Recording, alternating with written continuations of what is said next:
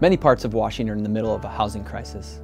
This epidemic hurts many of our families and friends. Washington Democrats are fighting to shield our friends and neighbors from this discriminatory practice. To make matters worse, in this state, prospective tenants are at times rejected by landlords because they receive housing subsidies. Many of these neighbors have good credit, no criminal history, and full-time employment, yet they struggle to find a place to live.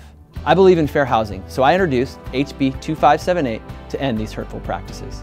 No one should be denied a home because they are using rental or income assistance to help pay the rent. This bill bans discriminating against potential renters because they need a little help to pay for housing. It's another example of Washington Democrats fighting for families, putting people first.